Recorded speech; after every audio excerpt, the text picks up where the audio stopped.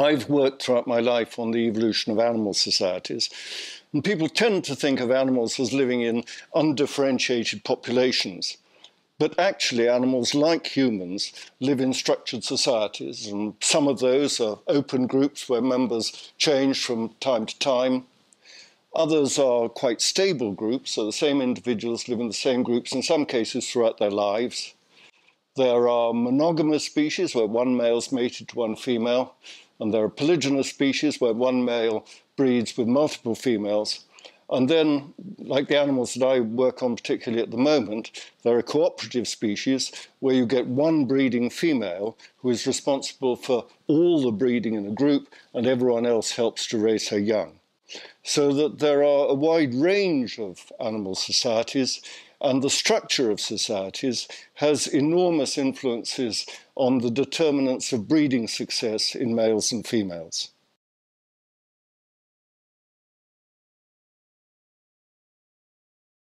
At the moment, I'm concentrating on the evolution of cooperative societies, and we work on meerkats, which are in French suricat, which are a desert-adapted mongoose. And they're one of a very small number of animal societies where individuals live in large, stable groups, but where one individual is responsible for virtually all the breeding in the group, so that all the other individuals, both males and females, help to rear her young. The females, you will get non-breeding females who actually lactate to her young. All the individuals help to babysit her young, to guard them against predators. They also help to feed the young during the period when the young are dependent. So just one female gets to breed.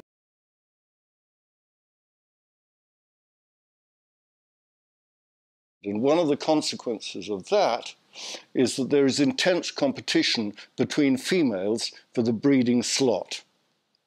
One of the consequences of that is that females tend to be fiercer and more aggressive than males and are dominant to males. So in contrast to societies where one male breeds with multiple females and there's intense competition between males, where males are commonly larger and more aggressive and have antlers or other weapons, in cooperative societies the situation is reversed, and females are commonly in charge, and they control everyone else.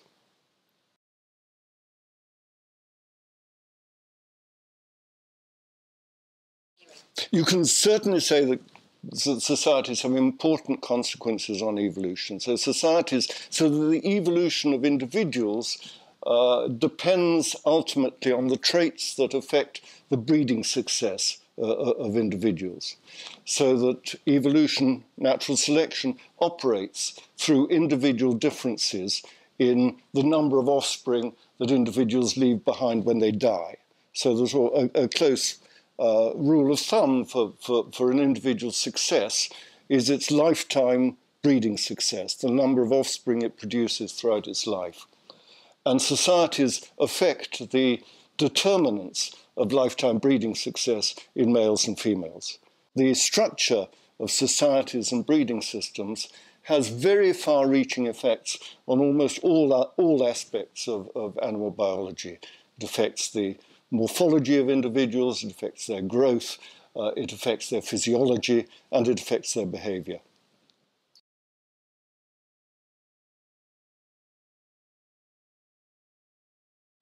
No animals would be able to solve the kinds of problems that humans face.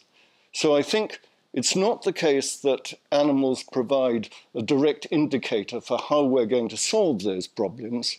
I think they provide various warnings about the problems that we face if we don't solve them.